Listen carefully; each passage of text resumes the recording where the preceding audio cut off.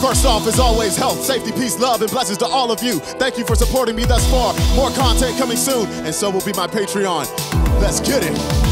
It's that time again. It's time to share my thoughts with the fight fans and friends. Now lights, camera, action, let's rock. UFC 278. Who you got? Flyweights. If he plays a long game as a go, I'm calling decision by El Magnifico. Ultimo Morano next. I think the bantamweight is better for us all. I'm with a healthy Archulon, but first or second round KO.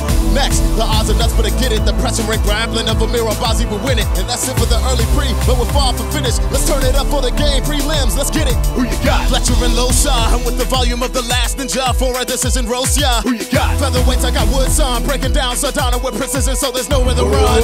Who you got? And Leonardo with gas. I think coming the round, Gordon has a blast. Who you got? Tabura's alive, dog in his class, but a threat of the takedown may cause him to get glass. Who you got? Main card warriors ready to go. I call it technical roast and finished by Tyson Pedro. Who you got? Who you non, the underdog. Let's go. Use your movement to grab the decision and roll. Who you got? I'm with Otto, his anti-wrestler will give him a rob. A very tough going for the co-main. I'm calling a brutal KO. Second round, Costa will erase Rock. Main event. Who you got? Blue corner, the tech stormer. 9 straight wins. Leon Edwards is ready to cause disorder.